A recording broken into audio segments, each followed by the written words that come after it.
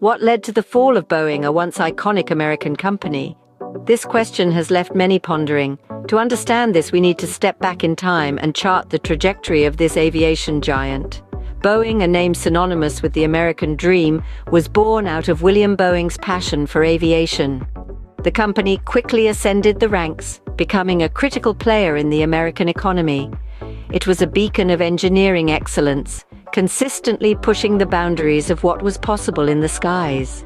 However, the late 90s marked a significant turning point for Boeing. The company decided to merge with McDonnell Douglas. On the surface, this merger seemed like a strategic move, a joining of forces that would secure Boeing's dominance in the aerospace industry. But beneath the veneer of corporate strategy, something fundamentally changed within Boeing. The merger marked a shift in Boeing's ethos. The company, once renowned for its engineering prowess, began to prioritize cost-cutting measures and financial goals. This decision led to a reliance on external partners for aircraft development, a stark departure from Boeing's tradition of nurturing in-house expertise. The focus shifted from creating the best aircraft in the world to creating the most profitable ones. This new strategy was not without its consequences. The company's quality control started to wane, and delays in new aircraft programs became more frequent. The cracks in Boeing's once impenetrable armor started to show. The merger with McDonnell Douglas was the beginning of a new era for Boeing, but it came with its own set of challenges. As we move forward, we will delve deeper into these challenges and the impact they had on Boeing's fate. The merger marked the beginning of a shift in Boeing's strategy, a shift that would later prove costly. After the union with McDonnell Douglas, Boeing started to prioritize financial gains over engineering excellence. This new direction was a double-edged sword. On the one hand, it promised potential short-term profits. On the other, it risked the very essence of Boeing's identity, its commitment to quality and safety. As Boeing began to rely more on external partners for aircraft development, it inadvertently started losing its in-house expertise. This was akin to a master chef, known for his unique recipes, deciding to outsource the cooking. The result? A noticeable drop in the quality of the dishes served. Similarly, Boeing's aircraft, once the epitome of engineering brilliance, began to show signs of quality control issues. The new strategy also led to delays in new aircraft programs, like the 787 Dreamliner. Picture this: you are waiting for your favorite band's new album, but it keeps getting postponed. The anticipation turns into frustration, and you start questioning if the wait is worth it. That's precisely what happened with the Dreamliner. The delays not only resulted in financial losses, but also dented Boeing's reputation for timely delivery. This shift in strategy was akin to a game of dominoes. One small change triggered a series of events leading to operational inefficiencies. But the most significant casualty was the loss of public trust. Boeing, once a symbol of American ingenuity and reliability, was now seen as a company willing to compromise on safety for profits. In the end, the shift in strategy, which initially seemed like a smart business move, proved to be a costly misstep. It's a classic example of how a single decision can set off a chain of events that can change the course of a company's history. Boeing's new strategy had unforeseen consequences, leading to operational inefficiencies and a loss of public trust. Boeing's global supply chain network was not without its challenges. In fact, it was a complex web of interdependencies, with components for their aircraft being sourced from all corners of the globe. This system was designed to optimize cost and efficiency, but it brought its own set of problems. Firstly, Boeing had to navigate a labyrinth of cultural differences. With suppliers scattered across different countries, each with their unique work cultures and business practices, it was an uphill task to ensure seamless coordination. This cultural diversity, while enriching, often led to misunderstandings and misinterpretations, slowing down the process and causing delays. Secondly, communication barriers posed a significant hurdle. Information had to be relayed across multiple time zones, languages, and systems. This proved to be a logistical nightmare, further slowing down operations and leading to costly mistakes. Moreover, the reliance on external partners for aircraft development resulted in a loss of in-house expertise. This meant that when things went wrong, as they inevitably did, Boeing had fewer resources to fall back on. The quality control issues that ensued were a direct outcome of this outsourcing strategy. Lastly, Boeing faced the problem of operational inefficiencies. The company's vast and complicated supply chain network was a beast that was incredibly hard to control. The grounding of the 737 MAX planes, as well as other mechanical failures, were symptoms of these inefficiencies.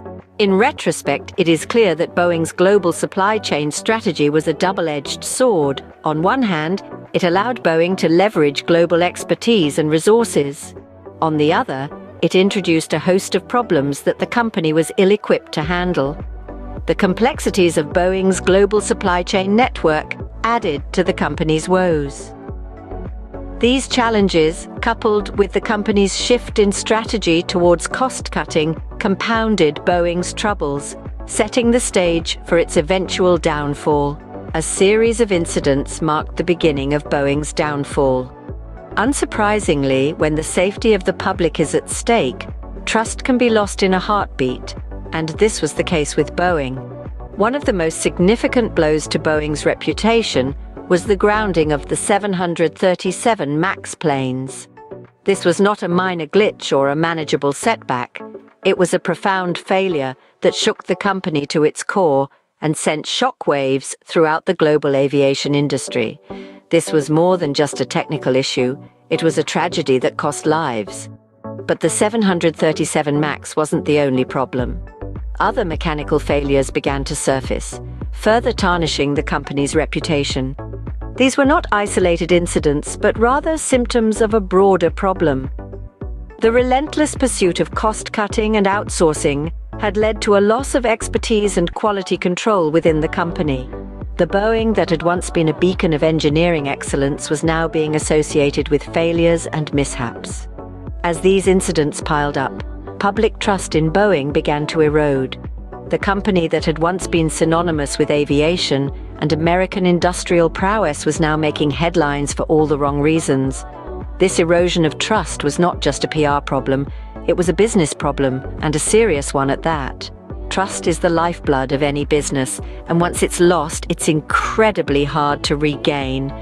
The loss of public trust had real and tangible effects on Boeing's bottom line. Orders were cancelled, stock prices plummeted, and the company found itself in a financial crisis. The downfall of Boeing is a cautionary tale for all businesses. It's a stark reminder that financial goals should never overshadow the fundamental principles of safety and quality. It shows us that short-term gains can lead to long-term losses, and that a company's greatest asset is not its products or its profits, but its reputation. These incidents, coupled with the challenges faced by Boeing, led to the company's downfall. The fall of Boeing had far-reaching consequences, but what does the future hold for the company? The aftermath of Boeing's decline painted a sobering picture. Its once unshakable position in the American economy was significantly impacted.